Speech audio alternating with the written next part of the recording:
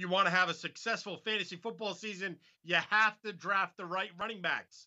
Here to help us do that, SI fantasy analyst Michael Fabiano. And Fabs, running backs, they're so hard to come by because there's not a lot, right? There is a limited quantity. It's an appreciating asset when it comes to running backs. So let's focus on maybe two under the radar running backs that can maybe finish as RB2s this year. I want to talk about Myles Gaskin with the Miami Dolphins.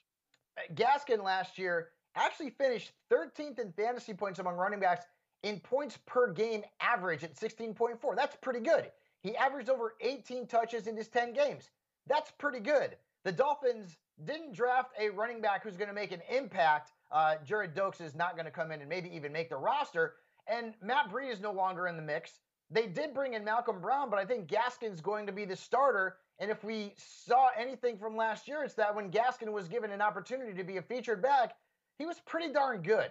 So I've got him on a low-end RB2 range. He's probably going to end up being a 5th-round pick, but he's a player that you'll be able to draft as a flex in some leagues, and he could bear fruit because the Dolphins' offense looks like it's going to be better with the weapons they added. And as I mentioned, Gaskin wasn't half bad when he was the featured back last season. Someone else that was a featured back last season due to injury was Mike Davis with the Carolina Panthers. He stayed in the NFC South. He's now with the Atlanta Falcons. So what do you make of Davis taking over that Falcons backfield? They have a lot of unanswered carries or carries that were left over from last year. Todd Gurley not back with the team. So there's a big opportunity for Davis in Atlanta. It's huge. And this was a shock to me, Bill, that they didn't draft a running back, right? I mean, they signed Javian Hawkins as an undrafted free agent, but they didn't draft anybody. So their depth chart right now behind Mike Davis is Quadri Allison and Tony James Brooks. And Davis is coming off a year where he was the RB12.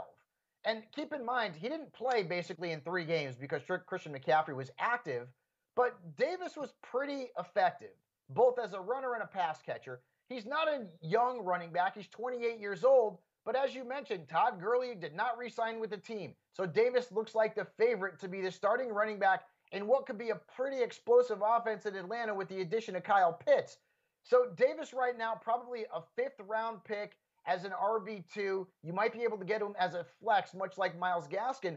But these two players, Bill, Gaskin and Davis, could end up being pretty productive at a decent price because from what I've seen from early best ball drafts, running backs are going to be coming off the board even faster than ever. Yeah, two backs. So you said it. Good production, good value. Given their current ADP, you're not going to have to break the bank to go out and get these guys. And I think that's going to be really important this year. Fabs, you got plenty more running back rankings. You can check it all out from Sports Illustrated. Go to si.com/fantasy.